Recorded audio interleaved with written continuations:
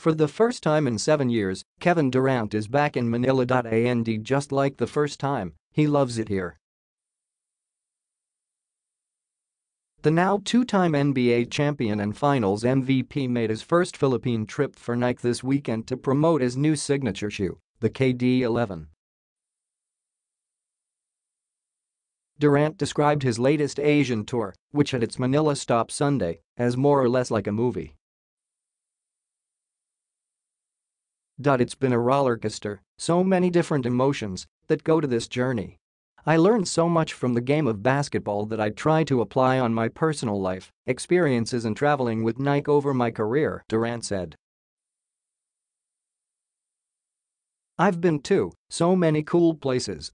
I'm just grateful, man, thankful that I got the opportunity to do so much with the game of basketball and changed my life forever, he added.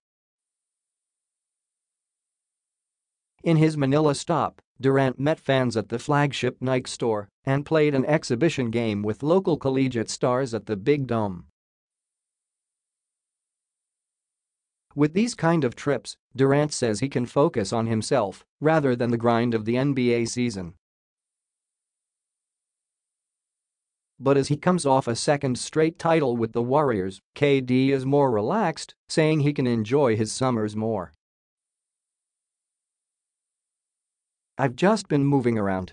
I think my vacation is just mentally releasing, getting away from the game, he said. Now that our season's over, I can focus more on me. It's even better when you can end it with being on the best team in the world.